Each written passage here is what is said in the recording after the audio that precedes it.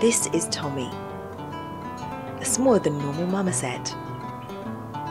He is the only animal brought here as a result of cruelty. Originally hand-reared by people, upon reaching maturity at 18 months, he became aggressive towards his owners.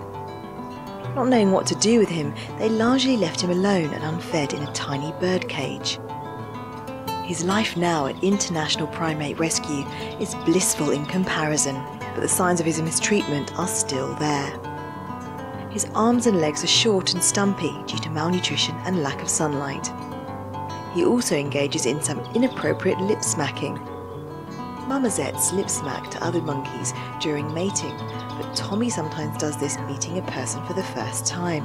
As he climbs away, you can clearly see him lip smacking this volunteer, who he has taken quite a liking to.